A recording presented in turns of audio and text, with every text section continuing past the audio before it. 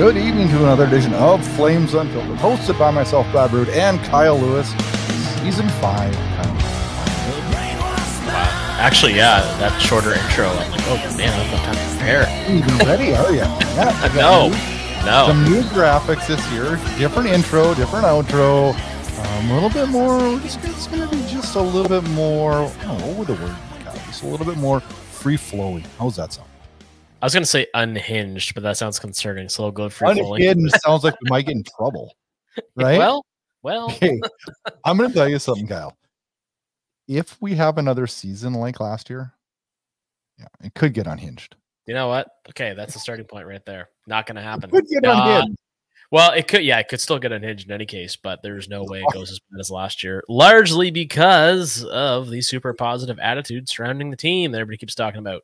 I know, and I agree with the super positive attitude, and I'm all about that. There's laughter in the saddle room again. But you think they're going to come in all bitchy, whiny right away? Oh, no, but I mean, even just the vibe around camp is so much different than last year, right? So if camp did get underway today with physicals. Tomorrow, I got the Flames PR site up. They hit the ice tomorrow, 9 a.m. 9 a.m. With the groups of McGinley, McDonald, and Vernon. Team Vernon's at 9. Team McGinley's at 11. Team McDonald's at 1:30. Yeah, cool. You know what? Speaking of times, I want to touch on one thing. Yeah. For people new to the podcast, we traditionally record on Wednesday nights or Wednesday afternoons, and we're going to plan on releasing every Thursday morning at 10 a.m. Now, that would change if the Flames play, but that's kind of the gist of it. So if you're just catching this pod for the first time, look for us every Thursday morning, Apple Spotify, all the major podcast players, and YouTube if you want to watch us. I don't know if you want to see us. Might be a little just put a name to a face. Yeah, maybe once. Maybe hey, you know what? Please do though, so you can see all the graphics. We did a lot. It's a lot of work to do. You did all the work. I just agreed to it. You know? Yeah. Well, okay, but I do it because I love it though. So it's not like, and it shows. Like I sat up at 1 a.m. and pained myself to do this. I was like, pumped to do this, you know. So yeah. I don't know. It is what it is. But you know, Kyle and I enjoy doing this show. I've done it for 5 years. Kyle, this is Kyle's second year doing the show. And crazy, absolutely wild. From a random, you know, what people say, slid into my DMs and asked me to guest on your show, and you were one of my fan episodes I would do. And you know what, Kyle? I want to bring that back this year. I want to do a couple fan episodes where we just have other fans come on. And that's how I met you. Well, we met on Twitter, and just kind of one thing led to another. And here we are today. So yeah, exactly. And just to kind of touch on your prior point about our scheduling, the Flames schedule year over year is generally remarkably consistent. So I think anybody and anyone will find that a Wednesday night show is 9 times out of 10 the best time to do one, because you're not missing a game. I have the schedule in front of me, and of course, right off the get-go, the first game, it's a Wednesday night, Kyle. It's a Wednesday night. But how many out of 82 do you get it there? But what we're going to do on that one is, and I haven't even ran this by Kyle, but hopefully Thursday morning, Kyle and I are going to be able to jump on, do a show, and then release. We'll see if that works out. Sure, we can make after that, I think we have three Wednesday games. Not bad. Not bad at all. So speaking of training camp, this is a fun little note I wanted to bring up, because I don't think many people will know this. But Jonathan Aspero has been invited to camp on a PTO. And yeah, so former Belleville Senator, former Moncton Wildcat, former captain. And that's why I was going to ask. Captain. Yeah, I don't know who this guy is, so you're going to have to fill us in. He was a really good puck-moving defenseman. He actually, when he was captain, one of his assistants was Jacob Peltier, and Jacob Peltier then succeeded him as captain. So they actually played together for 2 full seasons and change, I believe. So there's definitely some familiarity there. But mobile defenseman, good puck mover, good skater. You know, kind of an overager. I mean, he's a pro hockey player, he's NHL level. Hasn't been to this point in his career, but not the kind of PTO that makes you say, "Oh God, not this again." Like, it's a sensible PTO. Can I touch on PTOs just a tiny bit? I understand, you know, Conroy said, you know, hey, we're gonna give the youth a chance this year, and You know me, Kyle. I'm old school, but I'm all for this, right? I'm all for this. I've been working on you for 2 years on this, so You beat me down to this point right now, where I've just submissive now. I'm just like, yeah, okay, bring in the youth here, but these youth better freaking produce this year. But that being said, I would you have been upset had the Flames brought in two guys with like 100-ish, 130 game in as a PTO and just made it clear and said, hey, listen, we're going to give the youth every opportunity to make this team. That being said, if they struggle miserably, these are our fallback guys. Wouldn't have bothered me at all. The problem in the past was they weren't the fallback guys, though. No, and regardless of what was said or what the perception was, everybody, in Flames land knew that the older guys were going to get the jobs, or a couple of the older guys were going to take some jobs, and you'd have, a few with like Cody Eakin a year ago, 2 years ago. Yeah, Milano last year too. Yeah, well, and it's kind of surprising Sonny Milano didn't make it, but he really didn't have a good camp at all. It was awful. Yeah, so no, it wouldn't bother me. I just, I like pushing these younger guys, and I like having veteran players in camp. It was just a given before the young guy wasn't going to get a job. I agree completely. I mean, it was just a foregone conclusion last year that this was a roster at camp, and this year's a little bit different. And I'm all for having, Peltier and Coronado and, whatever make the team, right? But what if Coronado struggles in camp? We don't have anybody to fall back on. Now that being said, there's still plenty of time for Conroy to bring me in PTOs. If I remember right, Versteeg was a late PTO. Well, he was in camp with the Oilers. Yeah. In Edmonton. Yeah. So we can do this still. But yeah, sure. But nothing's set in stone until the season starts, right? No, if you look at the depth chart though, and let's say Coronado is struggling, or God forbid Peltier goes down with an injury or somebody, what now? Yeah, and I think in this case, that's what it would take to keep Peltier out, because he now has a real jersey number 22, previously Trevor Lewis.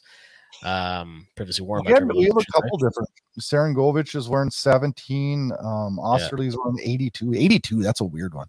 That's actually, Jonathan Aspero is wearing 83 in camp. That tells you how weird those numbers are. Have you ever seen an 82? Martin Straka. Pretty quick. Right, just right into my head. I love Martin Straka, and to this day, I can't tell you why. But anyway, there's been a couple others, but yeah. Yeah. Well, you actually made me think of something else that's kind of interesting. So the guys you expect to do well, and Coronado and Peltier, the two of them, doer for sure. There's a lot of talk about Adam Klapka. I know. Because now you guys, come on. I'm not against Klapka. I want him to succeed. But we got people on Twitter pencil him in the top 6 because he dangles one day. Well, it's against the quality of competition too. But I will say there's always surprises in camp. And apparently, according to him, all he did all summer was play hockey and work out. He's in tremendous condition. He could be a surprise in camp. Does that mean he makes the top 6? Of course not. No. But maybe he works himself into the situation for the first call up this year, right? The thing is, and I look at this, I look at our fourth line, and I probably shouldn't even go that far, because Dewar is going to be penciled in there. They didn't sign him to a one-way deal. We saw what we got from Dewar last year. I mean, remember how angry we were when he was getting scratched down the stretch? Oh, we were pissed. Rightfully so, right? I mean, yeah, there's a lot of guys that should come up before him. So who does Klapka move out? Are we playing Klapka over Coronado? I don't think so. Oh, no, but I mean, the thinking is that Coronado's probably with the big club, and Klapka's got a prominent role with the Wranglers, Or who he could move out? Although Rosiska probably will be penciled in at fourth line center team. Maybe we'll see. He could be a guy that could get moved out. Yeah. Well, yeah, he's an interesting trade piece. He put up some points when he played last year. Leaves a little bit to be desired, especially with the size that he has. But there's a lot of good young players, most of whom have some NHL experience, vying for spots here. So, and I still wouldn't rule out the possibility of a trade, during camp. What did you think of the young stars? The Stars went 7-1 Calgary, Vancouver. I don't take these scores for. No, they don't mean anything. We beat Edmonton 4-3 and we beat Winnipeg 4-2. I watched the Vancouver game. I seriously worried about our franchise future after watching that game because good God. Yeah, it was terrible. I mean, I enjoyed it. Really, to me, it's just a sign that hockey's back. It's always weird seeing people you've never heard of wearing your favorite team's jersey. And some of them we're familiar with, others not so much. But it's enjoyable. The real, actual, like the preseason game starting here and beginning next week, Sunday night. Yeah, that's going to be really fun. But it's like the Adam Klapka thing. Like Klapka really jumped out. He stood out again against some younger, we'll call it lesser competition, but his peers, right? But there was streaks last year in main camp that I thought he was.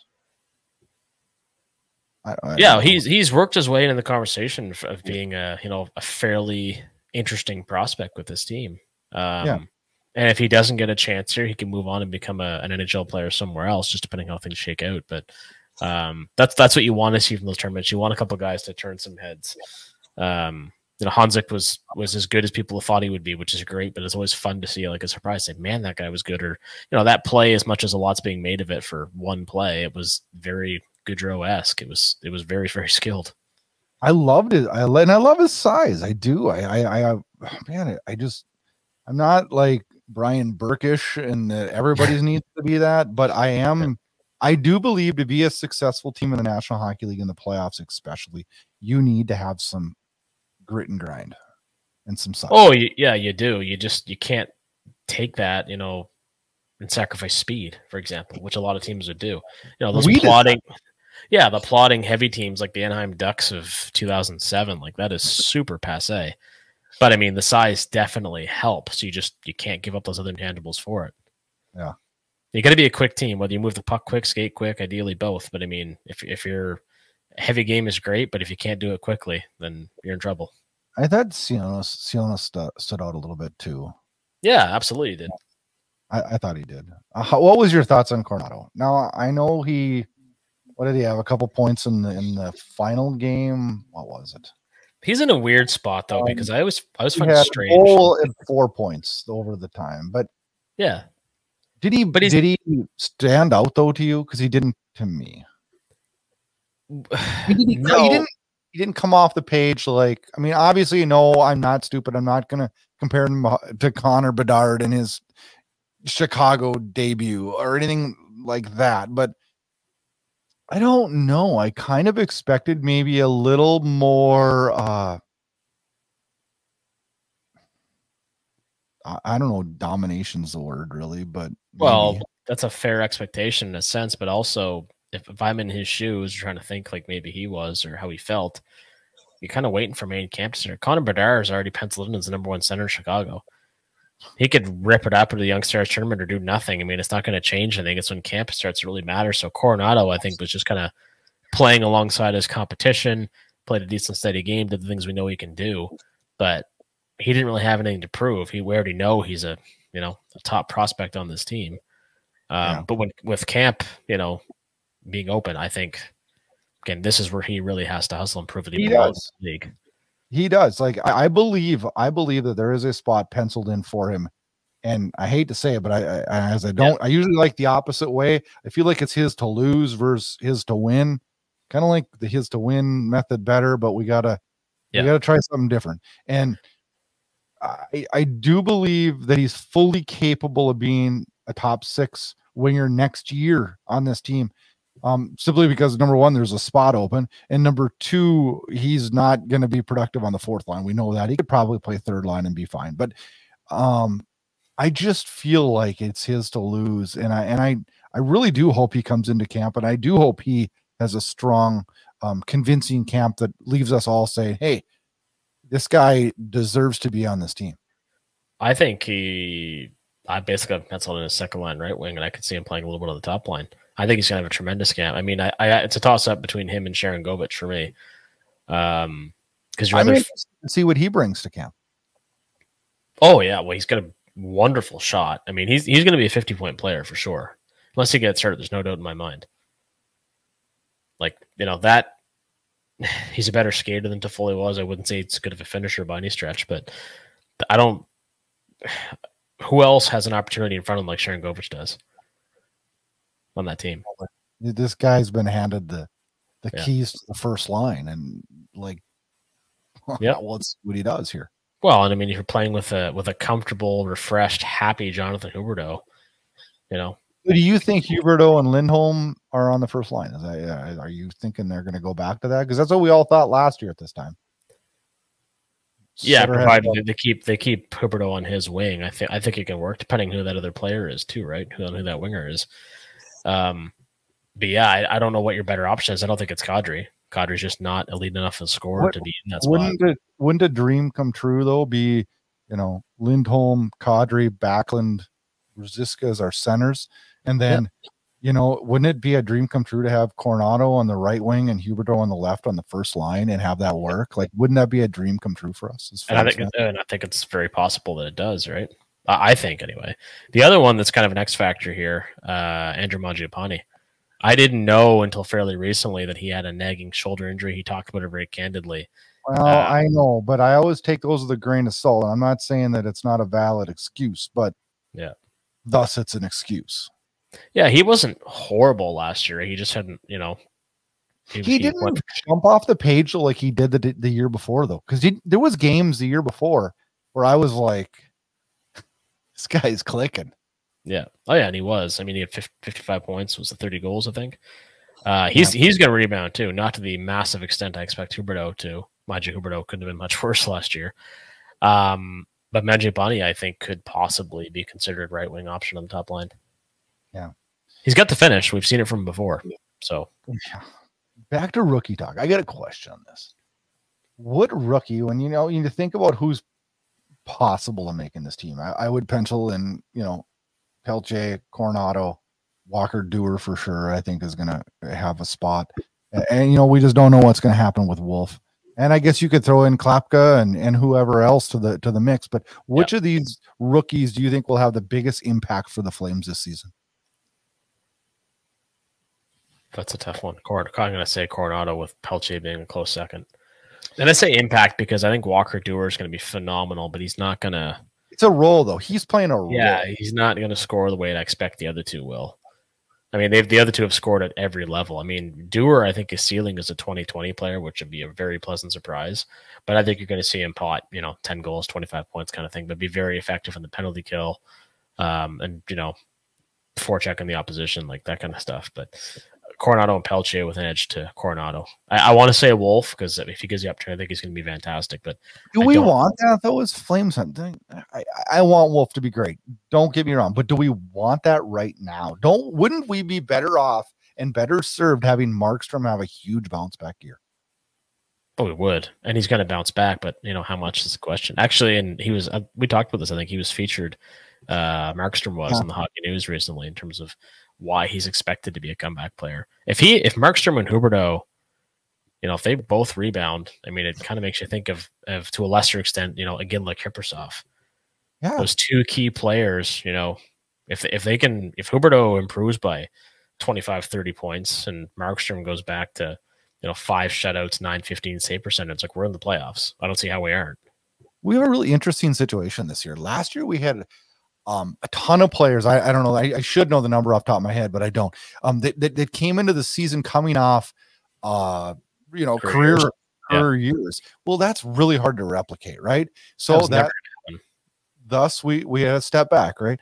Well, look at how many guys are really kind of mentally penciled in, and you don't just hear it from us or other Flames hockey talk, but you hear it nationally on radio shows, podcasts, television, that Huberdeau could bounce back, Kadri could bounce back, Mangiapane's has the potential to bounce back, Markstrom has the potential to bounce back.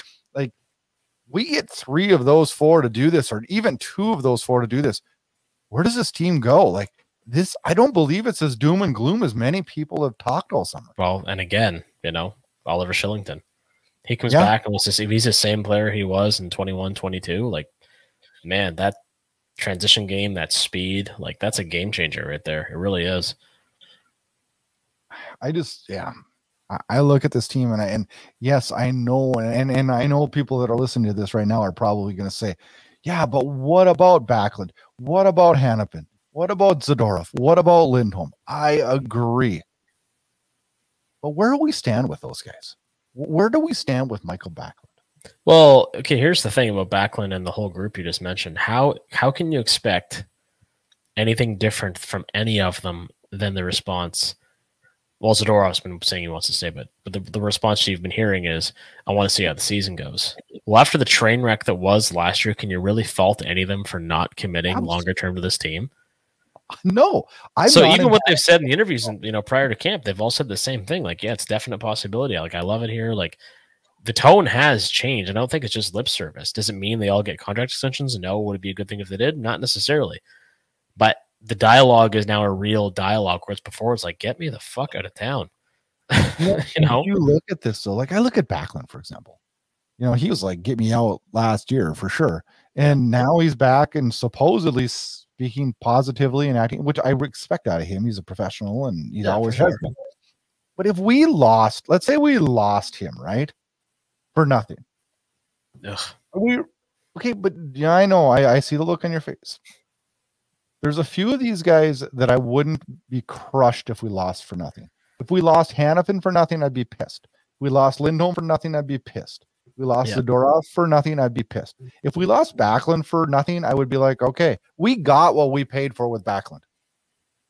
Oh, yeah, for sure. But I mean, we've also been accustomed to giving away players for nothing.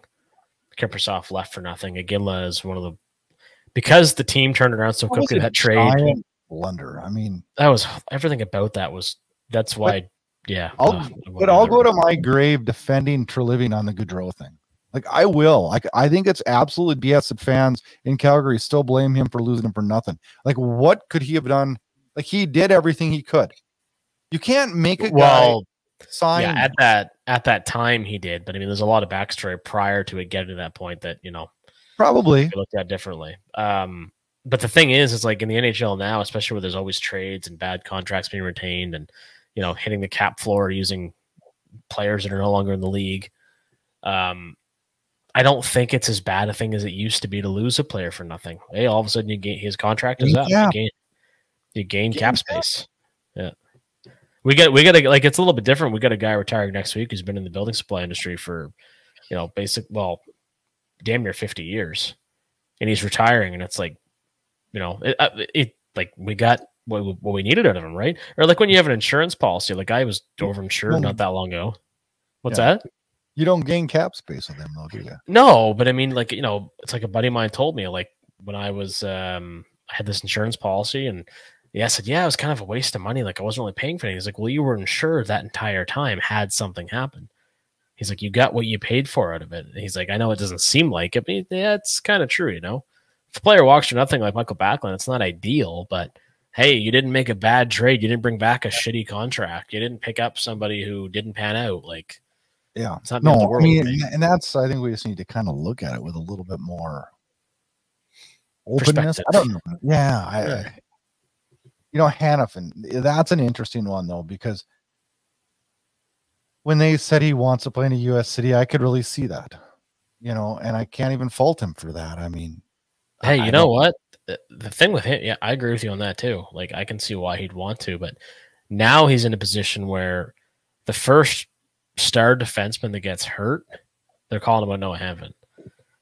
So, God forbid, if Zach Werenski goes down again in Columbus, don't you think Gaudreau and Gudbranson might be saying, hey, there's a guy in Calgary who fit in a pinch? I think that goes for any team across the league. Like, Pittsburgh got Erik Karlsson, good for them. Again, someone like that's got hurt and he's out long term. Hanifin looks pretty attractive. The thing with Hanifin that makes him different from everybody else is his age and his contract, right? He's played a ton of games and he's still, what, 25? 26 at the most. Yep. I look at our defensive pairings right now and I'm like, holy cow. This top six is, it's pretty good. It's pretty damn good. So you got Weegar, Anderson, you got Tanev and Shillington. Presumably they'll be back together because that works so well. And you got Zadorov and Hanifin. Do you think Hanifin ends up staying in Calgary? I don't. No, I think he's gone at the trade deadline. I don't necessarily think he's gone sooner. Even if we're what if we're a second ranked team in the Pacific?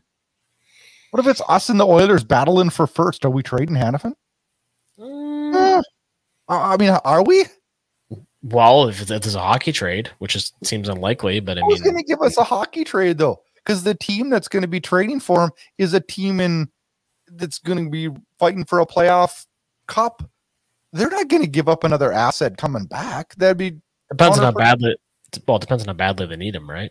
There's always situations that come out of nowhere. They don't happen a lot, granted, but yeah, I know. I mean, it could work out. You know, if they have an abundance of a right winger that we need or whatever. That's probably a bad example, but well, maybe not. Who knows? Maybe they throw in a draft pick as a sweetener because the Flames feel they're deep enough on D that they can afford to go without him. I mean, the whole year is going to tell the story. Right now, it's easy to say, yeah, it's not very likely, but things change. That's the fun of watching this sport, right? Is Zadorov coming back on a mission? Do you feel like he is? What did I say to you when I texted you that day? I'm like, I love that big dumb fuck. Like, you do. Like he's you know what? He's the best ambassador the team has right now. He loves being there. He's like, as much as he was infuriating at times last year by making really dumb defensive plays, like he threw massive hits. He had a hat trick in the last game of the season. Like, his enthusiasm, it's almost childlike, right? Like this big lumbering Russian guy. It's endearing. I mean, you want to see that guy succeed. So I think his enthusiasm is rubbing off on his teammates. That and the other reasons why the vibe has changed. I feel like this is a guy that could resign. Do we want him to resign? I think I do. Oh, yeah, if it's like a 3-year deal for $2 million per, sure. It'll be more than that, though, don't you think? Come on. Well, I do. No, come on, though. I mean, I think it's going to be more than that. But if he wants to stay that bad, and they say, "Hey, listen, we'd love to keep it, but here's all we can do," and he says, "You know what? I love it here. I want to raise my kids here." What if he said, "I want to do 3 years at 4?" I'd do it. Nah, I wouldn't. You wouldn't do it, huh? Nah. No. How old is he now? Well, yeah, but even then, why? I don't know. I just don't see that as a wise way to spend. He's durable. He's durable. He's tough. He's physical. Now we're getting back all the intangibles you love so much. he's got a decent shot. Clearly, yeah. No, there's a lot of reasons to keep him around, but I don't know that it makes sense long term. So Zadorov he's 28. Yeah, it wouldn't be a terrible deal. It wouldn't be a terrible deal. That's as far as I'm going with that. Like that's one thing Brad and I resolved on this year of the show. We're going to argue more, so this is just the beginning. We are going to argue more. Yeah. Hopefully it doesn't turn it into anything too wild, huh? That's one thing. Me and you can argue, and then we just laugh about it. But yeah, that's why we're able to do this, right? Lindholm. What the hell's going to happen here? Yeah. Yeah, I listened to like 20 podcasts this week about his interview coming back to camp and how he said the right things, but he didn't sound emotionally invested. I'm like, what in the hell is he supposed to say? That's a weird situation. I don't know what the hell I'd say, right? I mean, what's he supposed to say? Is he supposed to be super fired up? Yeah, I don't have a contract. I'm really pumped about it. I think he just probably, I can't hardly fault him for saying, I kind of want to see what happens here. He's earned that, hasn't he? It's the most honest response he could give. I mean, I think he's going to get signed to a deal that's just too much money and too much term, quite honestly. But so I saw something on TV the other night, and I couldn't wait to ask you about it this week. NHL Network posted the top 20 centers right now. Oh, yeah, I saw that. Are you willing to guess where he's at on the top 20? I remember seeing it. I think he was like 18 or something like that. Nope, he's number 20. Oh, he is 20. Okay. So that being said, if he gets over 9 million, like, is that what the going rate for a top 20 center in the league is? It is. The problem is all those guys, their values being inflated by the fact they even made that list. I mean, if there's 32 teams and every team has a true number one center, he wouldn't be on there because in a lot of teams, he's not a true elite number one center. He's number one center by default. He's probably the best number two in the league now that Bergeron's retired, especially if he's actually in that role. right? I agree. Like I love Elias Lindholm. I don't want to lose him by any stretch. I love his shot. I don't want to lose him either. I feel like he brings a lot to the table for this team. Yeah. But I mean, is he as good as is he in the same class as the guy in my background, Joe Nieuwendyk? Absolutely not. Was he as naturally gifted even a skilled playmaker as even like a Marc Savard? No. I mean, look at the season his line mates had in 21-22. Both 100+ points, and he was like 82. It's still a damn good season. But it's like when Craig Conroy scored 78 skating alongside Jarome Iginla. He doesn't get 78 anywhere else because he doesn't make it happen himself, right? So do the Flames have a game breaker? Do we have a game breaker? Well, yeah, possibly in Huberdeau. Oh, that? Yeah, possibly. Do we right now, based on what we know? Absolutely not, we don't. But we have a pretty deep team. And what would you rather have, a game breaker or a pretty deep team if you had to pick one or the other? I'd rather have a deep team. There you go. We've had a lot of years in Calgary with a game breaker that didn't really get us anywhere either. Just that 1 year. So yeah. Really, which is a shame because we wasted a lot of good years, not getting him enough support. So do you read into his interview? I mean, are you losing sleep right now? I mean, are you? I am, but not about that. Do we need to talk, Kyle? No, I'm good. I'm good. Actually, things are good. Just busy life, whatever. But yeah, me too. I feel like though, like I don't know, like we had a lot of uncertainty in the offseason, and everybody was like, "Jesus, the Flames got to do something. They got to do something. What are we doing here? We're sitting here. We're not doing anything. We're not doing anything." And now I'm sitting there thinking, God, maybe it's the best thing not to do anything right now, and let's see what we got. This roster, as it's currently constructed, the biggest change being veterans out, youth in, they kind of deserve a mulligan. What Craig Conroy throwing this thing in the blender again and again throughout the summer into training camp. I don't know what good it would have done. I mean, I think it was kind of a bold move, a bit of a risky one, but a bold one to stick with this team for the most part. Moved to Foley, and they did some really cool things. I can't overstate how important I think Marc Savard is going to be to Jonathan Huberdeau's revival on the power play, especially. Everywhere that guy goes, junior or pro ranks where he coaches. I really hope you're right on this. I can't, based on his track record, I don't see how I could be wrong about it, right? Like, I think that's going to make such a huge difference. Then having Ryan Huska there, who's a much more positive, energetic guy, none of this plotting Daryl Sutter-ness, which, I love Sutter and he did for the team, but they needed a change in terms of their culture, and it seems like they've got it. So now that they've got it, now if they fall flat on their face and Conroy doesn't do anything, then I have a problem. Yeah. And a serious one at that, because, then you're going to have all the answers you need to say, okay, this team is worth something or this team is worth nothing. And how do you start to slowly, build what you have or tear it down in a way that's constructive towards a better future, which they've never been very good at doing anyway. So there you go.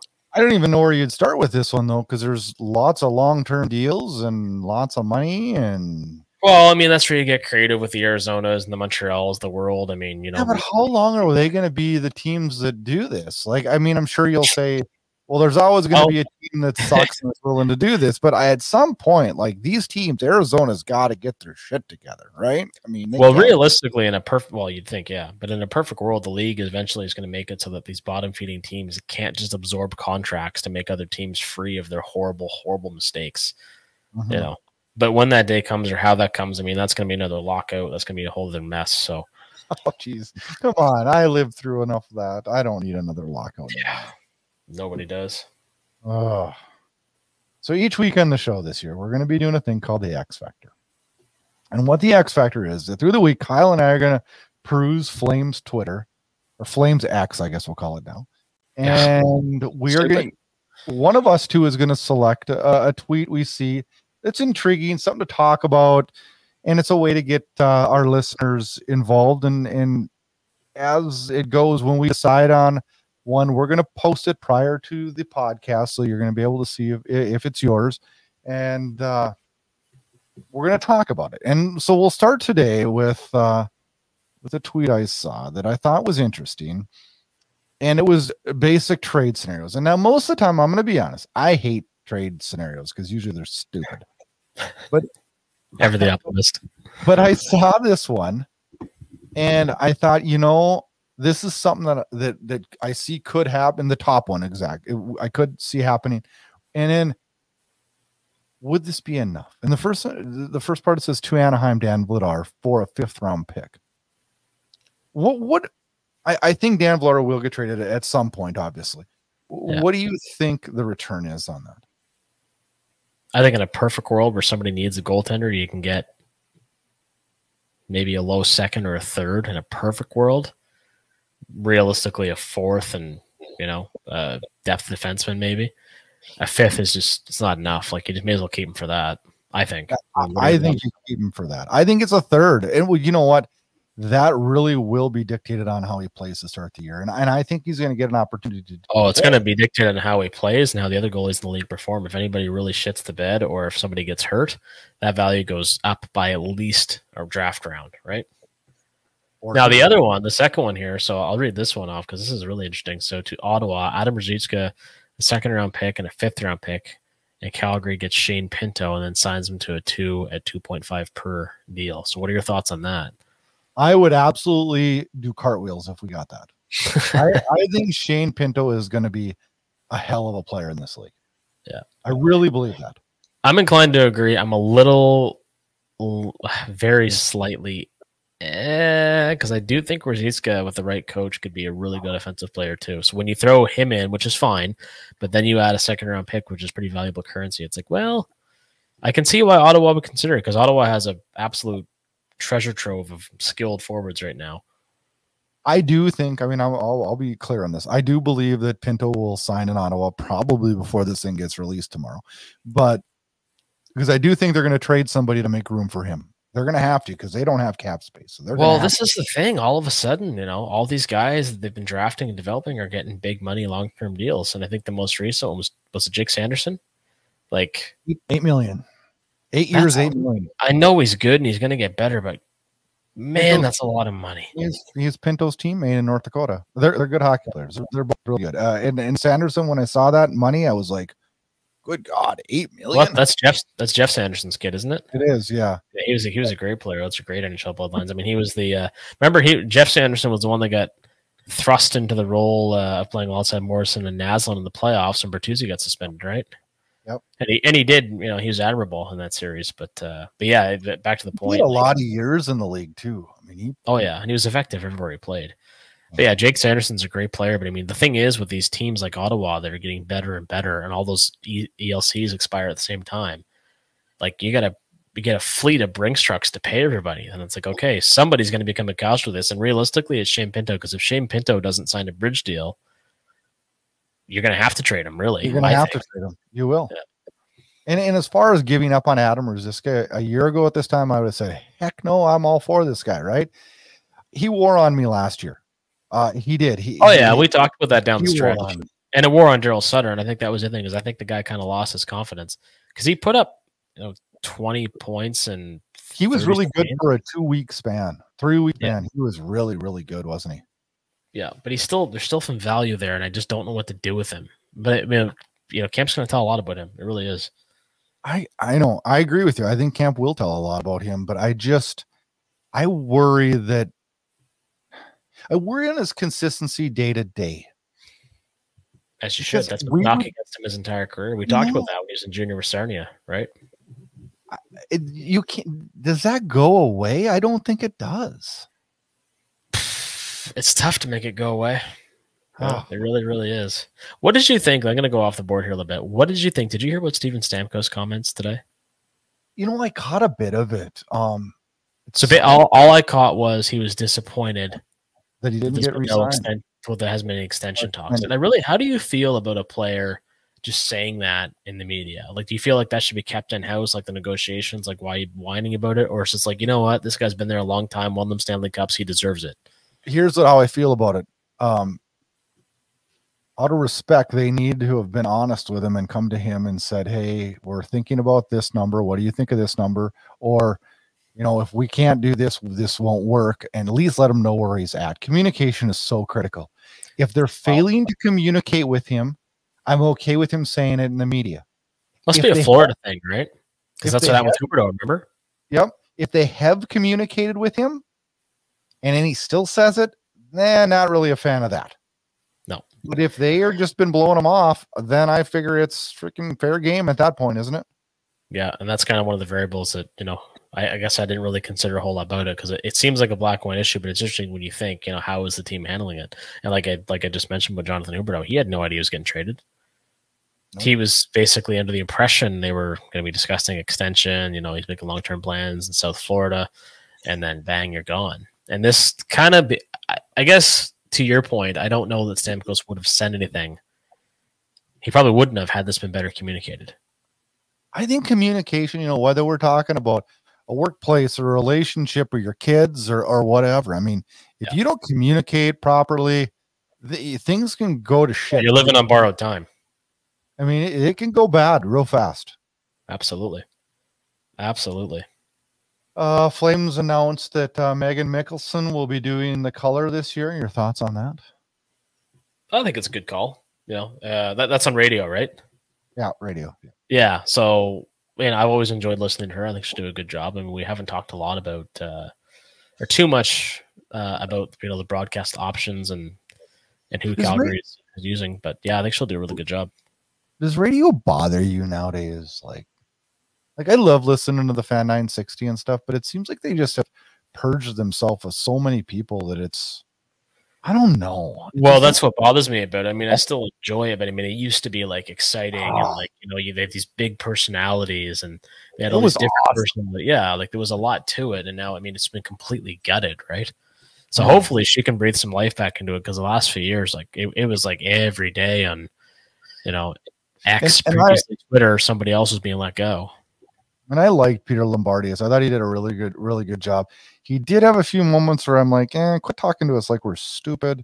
But for the most part, I really liked him. But see, that's the thing. It's like even in the NHL, in the video game series, like they get James Cybulski doing play-by-play. He doesn't do play-by-play anywhere that I've ever heard. But I think the idea behind that, and as much as it drives me crazy as a hardcore fan, it's to try and make the game more palatable for those who don't watch it as much or who aren't as invested and try to bring them into it.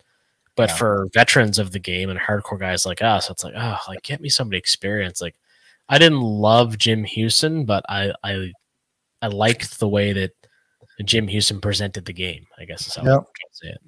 Yeah, no, I agree with it. Doc Emmerich, for as grinding as that voice could be, What does Doc Emmerich say, though, that pisses me off all the time? Rings that are on the boards, or I don't know, he has a saying. I can't think of it now. When he was doing the video game series, he had some fingers in there like waffle boarded when they made like a blocker save, and it's like, what the and it's like, oh yeah, a blocker 80 million years ago looked like a waffle. Now I get it. Like they called it that when I was a little kid. You shouldn't have to think about the game in those terms when you're watching the game, right? So what's another thing that cracks me up? Like I call like hockey pants, don't you? Yeah, absolutely.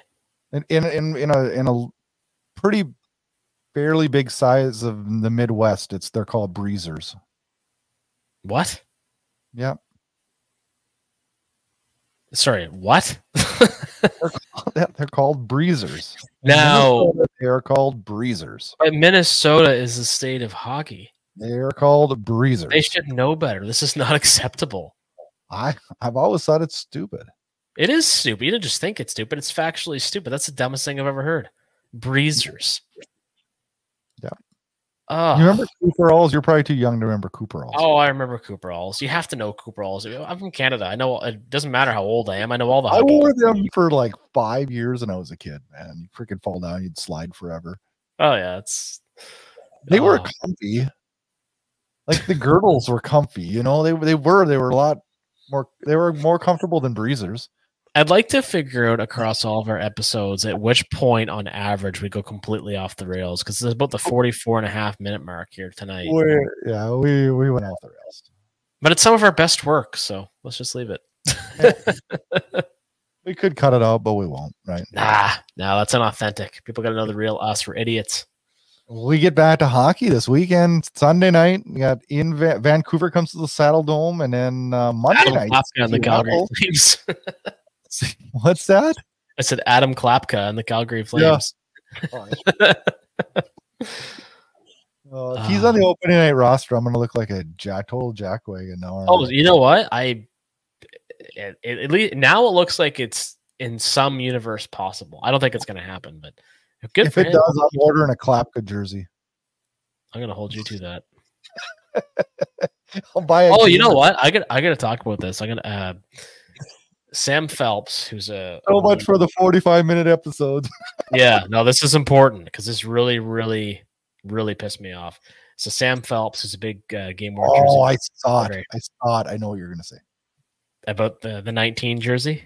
Go for it. Yeah, tell the story. So there's somebody. So Sam got his hands on this. Sam's a great guy, great collector. Like, I've never met the guy. I consider him a buddy. Anyway, he gets a 19 Tkachuk jersey, and turns out the jersey is game worn, but not by Tkachuk. It was worn by David Jones in the series against the Canucks. You know, he was wearing it when Stajan scored the series-winning goal, right? So some idiot buys this jersey from the Flames, it would have been for the 14-15 season, strips the Jones name bar off of it, and has a Tkachuk name bar put on a game-worn jersey. If you want to buy replicas, authentic, like, go ahead. But you don't desecrate a game-worn jersey by doing that. I couldn't believe it when I saw this. Oh. Like, the collective groan and sighs, and you could almost, like, you could sense the tears from some people that commented, like, in that community. It's just like sacrilege. Like, what are you doing? That to me, like, you always see those jersey fouls, like somebody has like a Leafs Gretzky jersey, some delusional fan who's just drunk himself into oblivion.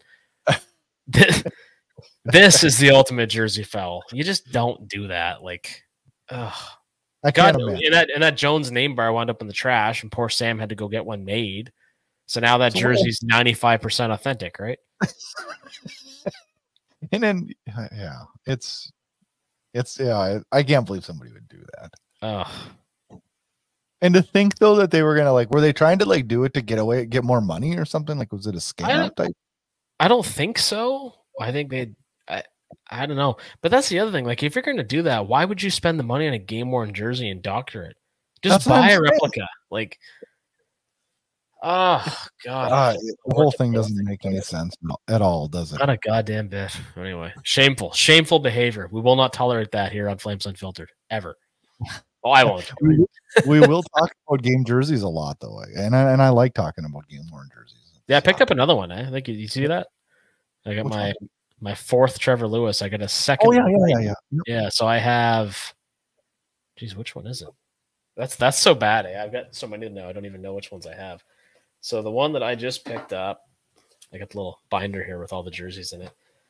So we're up to 4. Trevor Lewis. So, it's his first away jersey that he wore as a Flame. Set 1 from 21-22. Huh. So anyway, I'm always posting, looking for more. I just decided, it's like Pokemon. Might as well try and catch them all, right? It's a great hobby. It is a great hobby. Flames hockey starts Sunday night. Canucks come to town. Monday night, split squad. Half at the Saddle Dome, half up in Seattle. And next Wednesday, we head to Winnipeg. And you will be back reporting next Wednesday for a Thursday drop. As next week on the show, I want to talk about player projections. Where do we think these players are going to fun. I look forward to this episode. Me too. Next week. And along with, talking about what's been going on at camp this year and the first week of how it went. What guys are playing well, which guys aren't, and we'll see how it goes. But so we're actually going to take some projections from some of the major media outlets and do like an agree, disagree, or a higher level. Yes. Because some of these projections were great, some of them are horrendous, and I'm sure we have some of our own. I know I do. I have mine too, and we're going to break it all down. We're going to go through them all, have a little bit of fun with it, and that's next week on the show. Enjoy this week's hockey action, Flames fans. Kyle and I will be back next week.